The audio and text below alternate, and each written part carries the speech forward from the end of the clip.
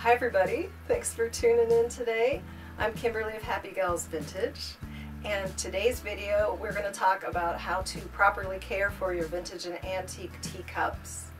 But before we start getting into that, I just want to mention our new affiliate sponsor here of our Happy Gals Vintage channel, and that is Tea Bloom.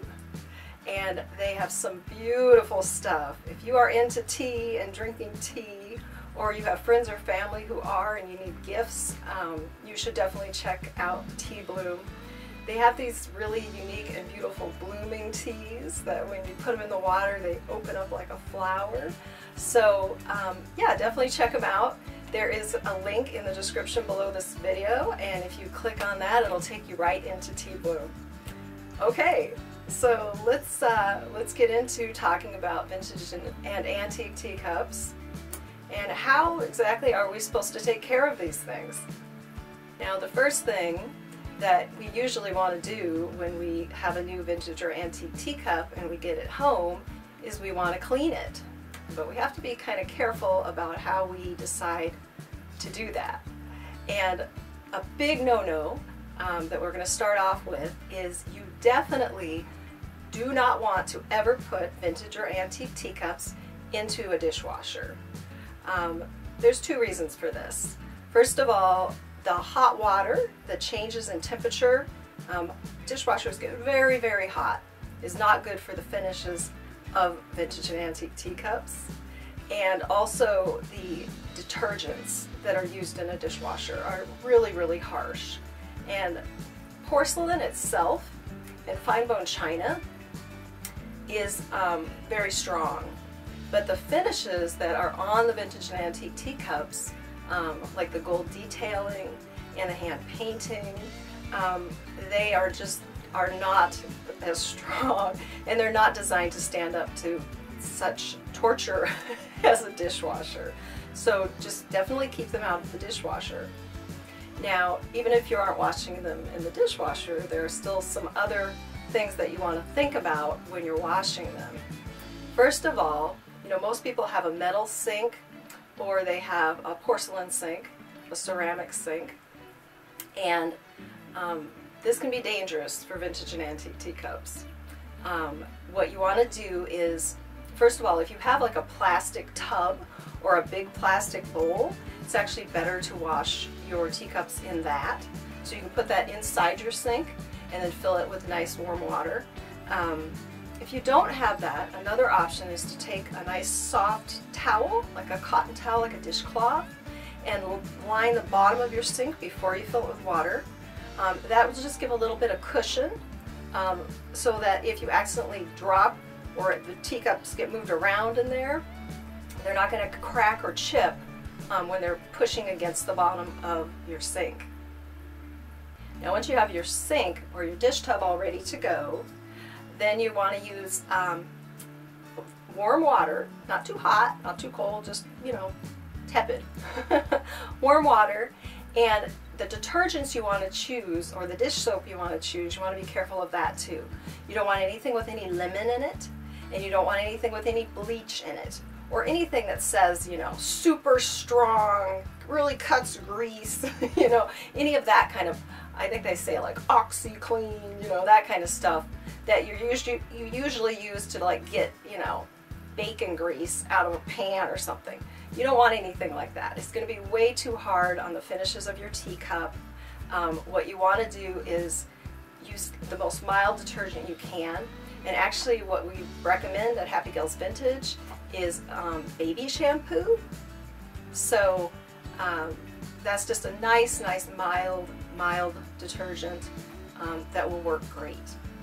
Now, once your sink is all ready and you want to start washing your teacups, you don't want to overload the sink, okay? It's a good idea actually to just do one or two items at a time in the sink.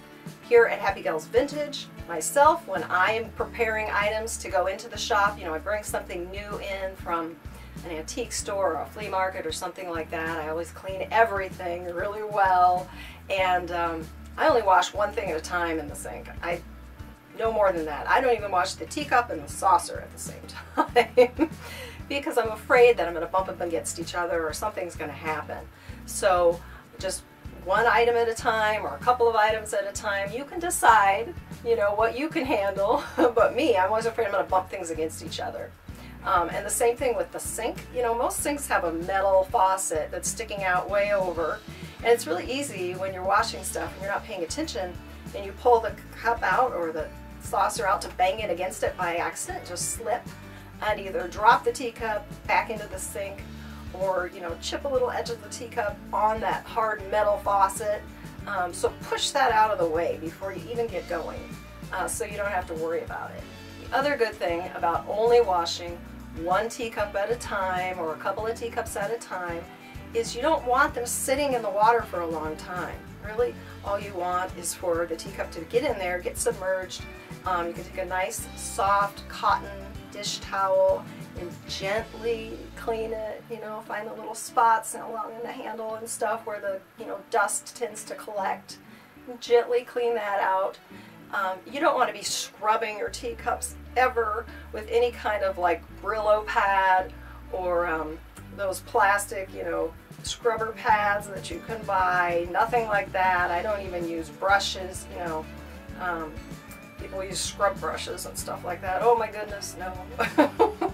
Don't do any of that. Just a nice soft cotton cloth to clean them works great. And while we're on the subject of washing your teacups in the sink, another thing to keep in mind about a reason why you want to wash them in the sink and not in the dishwasher is you don't want to cause any crazing, which is those tiny little lines that can get into the finish.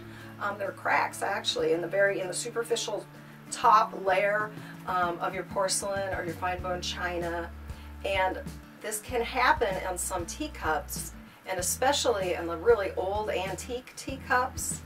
I know some finishes, especially there's some Japanese finishes that they intentionally put some crazing into it, but that's not what I'm talking about here. I'm talking about when there is actual damage to the teacup that was never meant to be there. And the changes in temperature that happen in a dishwasher will only make that worse. May even possibly create that in some teacups if you were to wash them numerous times in a dishwasher. So that's another reason why we want to avoid washing things like vintage and antique teacups in a dishwasher. And the thing about crazing is if you plan to use the teacups, that crazing can actually harbor some bacteria, germs, right?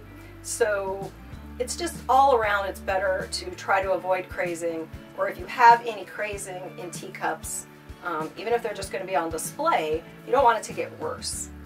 It just doesn't help the look of the teacup or the quality of the teacup or its value.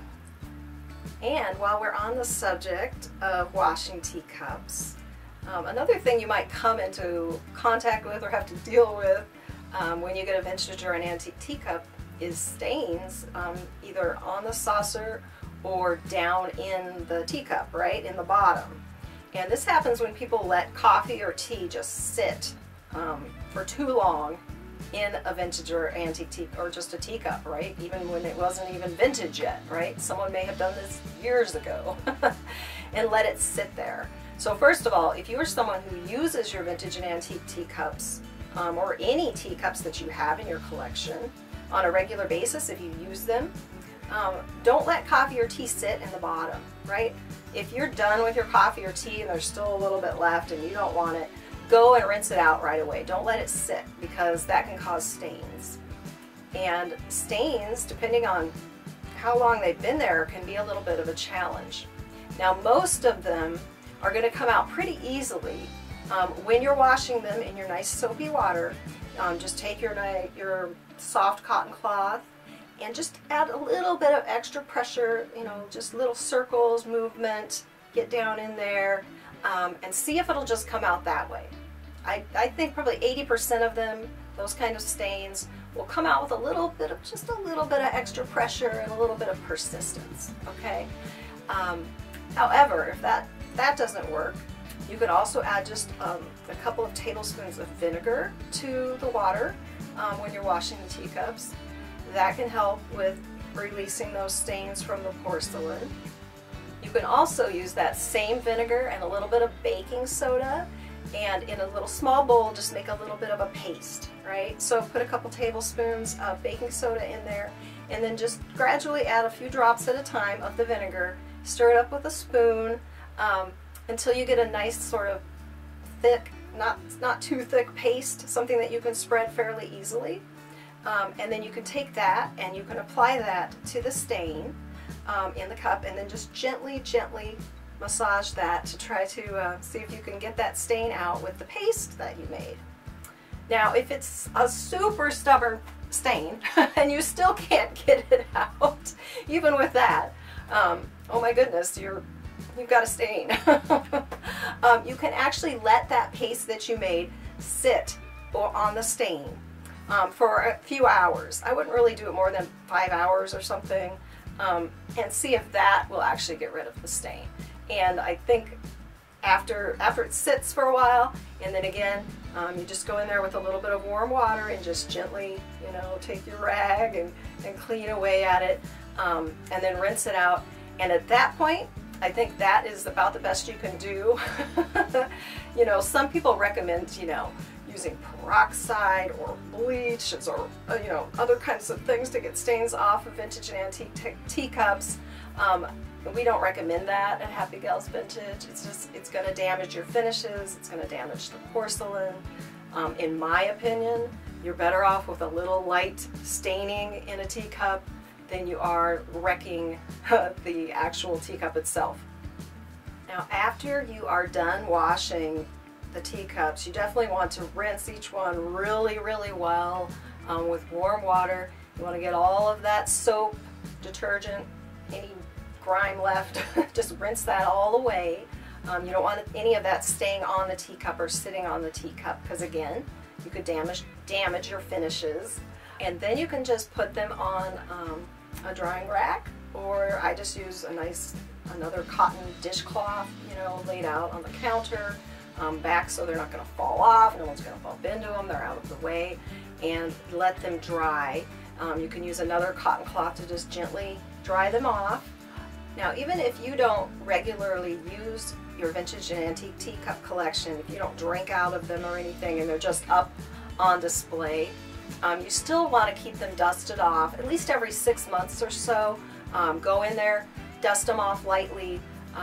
It's a good idea, you know, again, just a cotton cloth, and just dry them off or dust them off, so you don't have any dust like collecting anywhere, collecting on the hand painting or in the finishes, or in the little grooves in the handle.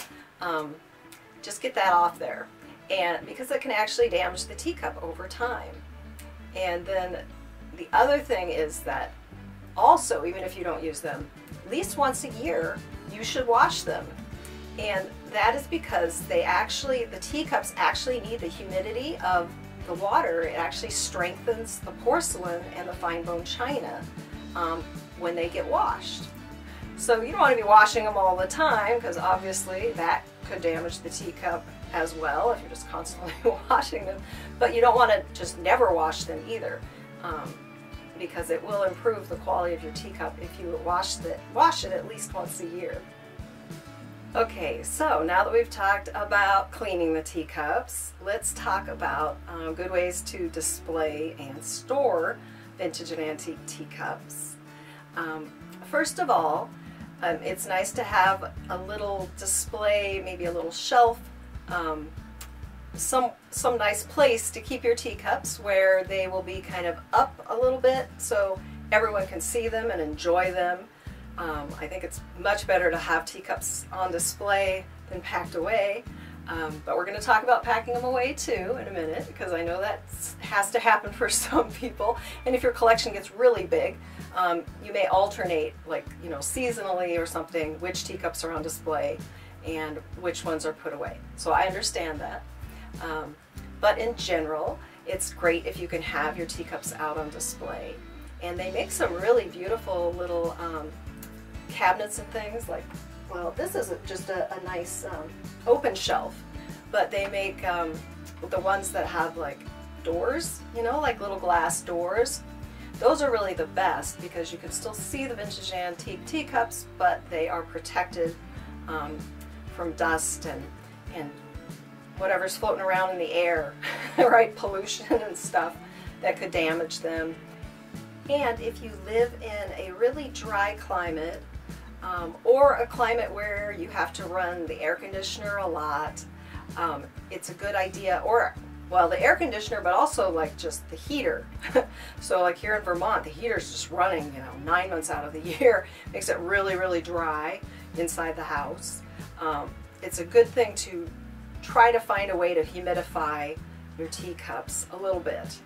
It will help the strength of the porcelain and the longevity of the teacups. And sometimes it can be something, I mean, you can have a humidifier, which would be good for you and your teacups.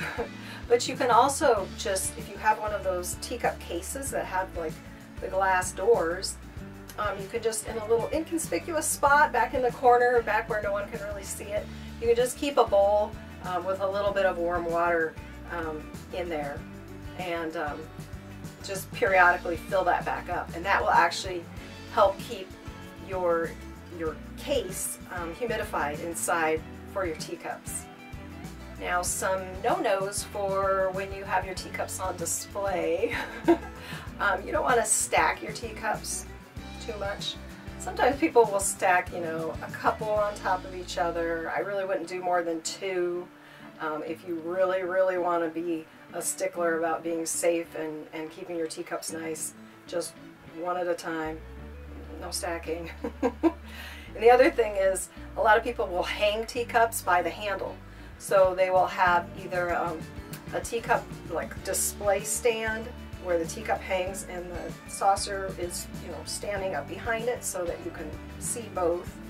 Or they'll have little hooks where they'll hang the teacup by its handle. And I know that looks so cute, and if you want to do it, you can do it, but it's not really recommended because the handle of the teacup is the most delicate part of the teacup, and on some teacups, especially old antiques, it's really delicate. And so at that extra pressure of having the teacup hanging by the handle can actually damage it. In some cases, even crack it. You know, you might develop a hairline crack. So it's best to just not display them that way. Always display the teacup upright, just sitting on its saucer, or upright with the saucer, you know, displayed behind it some way so that the saucer is being held up so it won't slide down and break. And if you have like a collection, like a whole tea set, right? All the teacups are the same or something, and you want it on display, but you kind of don't have room unless you stack teacups a little bit.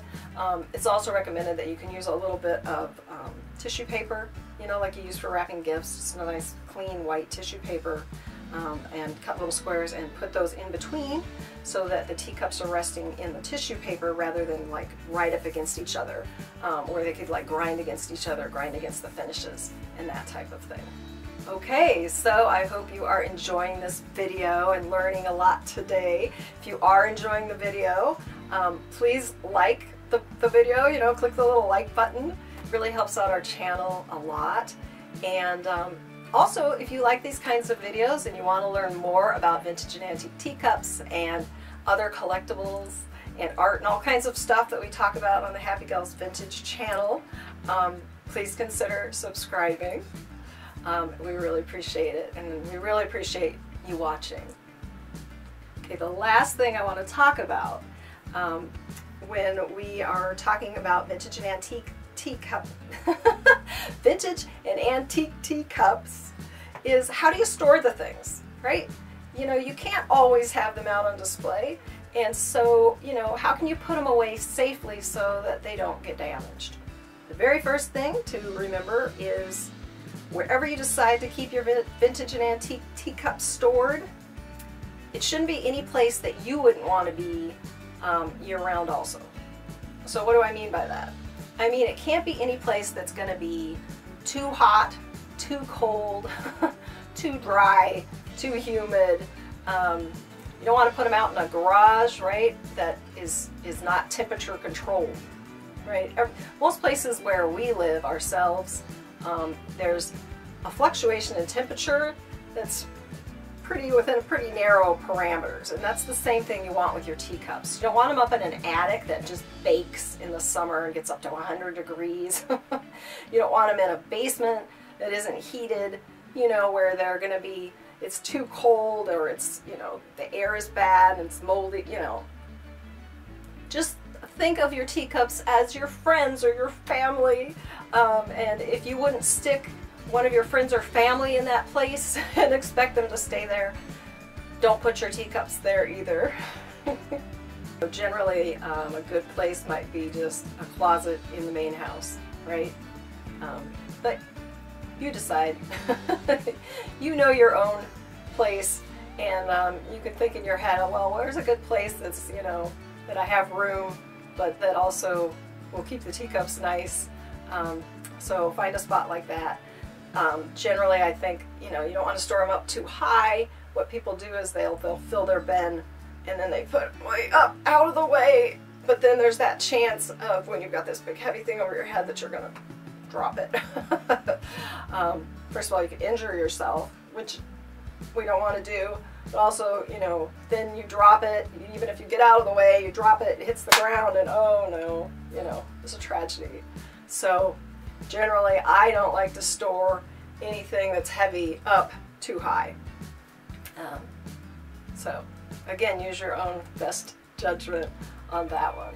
Now, the best thing I think for storing vintage and antique teacups is those plastic bins. You know, they're about, you can get them about way big. You don't want to get those too, oops, you don't want to get too big, just because, again, porcelain gets heavy when you start to add, you know, several pieces in there. It's heavy, so you don't want it heavy. So, you know, a bin about this big I think is great. And then you want to line the bottom with cotton cloth. Again, a towel maybe would be great, dishcloths, something. And then do not wrap the teacups in newspaper. So this is sort of a standard that people use for storing things. And if you're just moving things just during a day, like you're moving to a different house or something, you want to wrap things in newspaper, as long as you're going to unwrap them quickly, it's okay. But if you're going to put something away in storage, don't use newspaper, because the inks can damage the finishes on your teacup, the hand painting, the gold detailing. The ink can soak in and stain the teacup. And honestly, it's just not that great of protection. There's just not very much cushion there. So it's not the best choice for storing your vintage and antique teacups. Some people will use packing peanuts. Again, those can actually, over time, depending on the conditions, they can melt a little bit and actually stick to your teacup. So no packing peanuts either. Really the best thing is a bubble wrap, like the little fine bubble wrap. And what I like to do is wrap the teacup in a tissue paper first, like a nice gift wrapping white tissue paper, nothing with the colors. Again, we don't want to stain our teacup. So a nice white tissue paper, and then the fine bubble wrap around that works great. And some people who really, really love their teacups don't even wrap them in bubble wrap. They actually use little cotton cloths, or, you know, the old-fashioned cloth diapers. I actually used these on my daughter. I didn't use Pampers. She was so sensitive, her skin was so sensitive that the chemicals that are in regular diapers, you know, the different, I'm not going to say brands, but, you know, diapers that are out there, the disposable diapers, would actually make her react. Her skin would break out and she would get rashes and stuff from the diaper itself, not the traditional diaper rash we're talking about. So I would get just the cloth diapers, and you know, the old-fashioned where you pin them on, and that worked great. I did a lot of washing diapers, but those are great for storing porcelain items because they're so soft and easy to, you know, manipulate around and wrap things up. So if you really, really want to take good care of your teacups, you could try those. Now when you start putting your teacups into the bin, they're all wrapped, right? And some people will put like cardboard dividers that they cut, you know, between them. That's great if you have like a grid with cardboard where you can stick each one in, or you create that somehow. That's awesome. But you may not need that if everything's really wrapped really well. You know, don't stack saucers all together and then wrap them all together as one. I mean, you always want to at least have some cushion between them, some tissue paper between them. And also, if you're going to do more than one layer inside the bin, you have it all wrapped up and in there, and then put a whole layer, like a piece of cardboard inside before you do another layer. And I wouldn't really do more than a couple layers, and the only reason for me that I wouldn't do it is it just gets too heavy, right, to handle. And you're adding stress for every layer that you add. To the bottom layer, you're adding stress. So if there was any kind of like tiny little hairline, anything in the cup, you're just compacting that stress on it. So it's not good for the cups. And then the great thing about those bins is once you have it all filled up, you've got a lid that fits securely on to keep dust out, to keep you know, rodents out. Ooh, maybe if you know, little rodents like to get into things and dig around.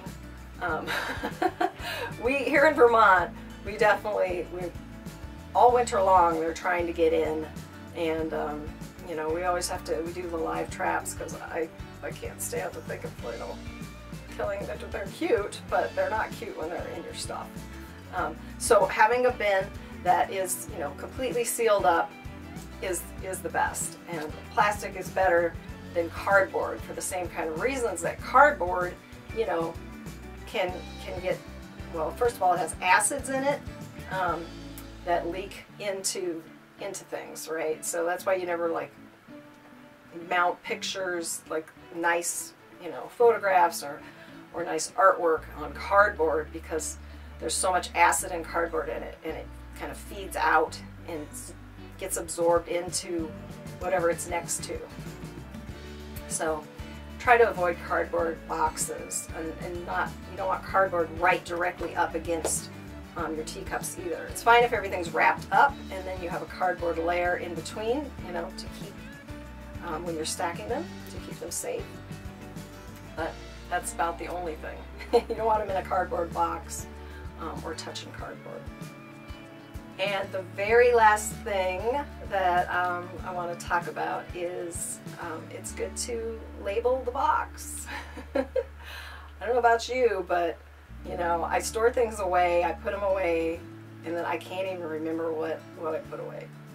So, you know, have a little label on there that, you know, says what it is. You know, it's my Royal Albert teacup collection, you know, or whatever you've got in there, just so you know. And another thing you might do is keep a little notebook. Like I have a little notebook here with my notes so I don't forget all the things to tell you guys. But if you have like a little notebook, and you can, you know, put on the outside, you know, my teacup collection, and then in it, you know, you can label your bins, you know, bin A or bin B, or however you want to label them, whatever you want to call them. And then in your notebook, you can, you know, have a list of just what's in each bin. And then you have an easy, quick reference. So say you have a collection of Christmas or holiday or winter teacups that you only get out at a certain time of year. It's great because you can just go into your book and you can quickly see, oh look, it's those teacups I put in bin C, you know, last spring or whatever. And you can be like, oh, and look, I can also see that in bin C is the holiday poinsettia teacup that I want for, my hutch right now for my Christmas display or whatever. So I always think, the more organized you can be, the less stress you have down the road, and a lot more fun you're going to have playing around with your teacups and displaying your teacups and just enjoying them in general. Okay, so that is all I really have to share with you right now. And I really hope that you enjoyed watching this video. If you did enjoy watching this video, please do, like I said before, click the like button and consider subscribing if you enjoyed learning more about how to take care of your vintage and antique teacups. And also, if you're interested in maybe purchasing some vintage and antique teacups you want to add to your collection, check out our Etsy shop, Happy Gals Vintage, and our other Etsy shop, Lake Fire Collection. And there are links in the description below this video that will take you right into all my Etsy shops. I have 4 Etsy shops, and they're all super fun with lots of cool stuff, stuff for you to enjoy or for gifts for other people. So I really appreciate all my customers, and I appreciate, even if you just want to go in and just look around, you're not looking to purchase right now, it still can be a lot of fun. And the same thing goes for our affiliate sponsor of this video, which is Tea Bloom. They also have a link in the description below this video. I'm putting their link in there for you, and you can click on that and go in and check out all of their beautiful tea related products, and really high quality, really nice stuff too. So again, thank you so much for tuning in and watching our newest Happy Gals Vintage video, and I hope you have a really awesome day.